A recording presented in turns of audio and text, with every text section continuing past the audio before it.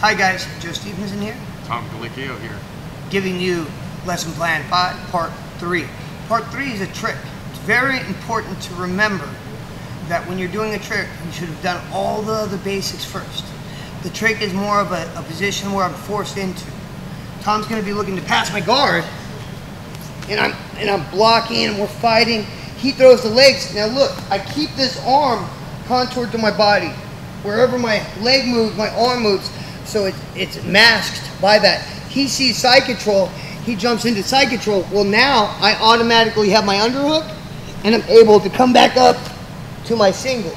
So one more time, let's do that on this side. He throws the legs while we're fighting. This arm stays connected here. As he takes side control, this arm is already here. I have the underhook. I elevate up, go back down to my single, escape the legs.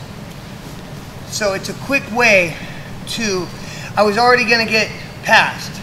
Now, if I'm getting passed, I'm gonna have my underhook already there. It'll present itself as he takes side control, I have my underhook.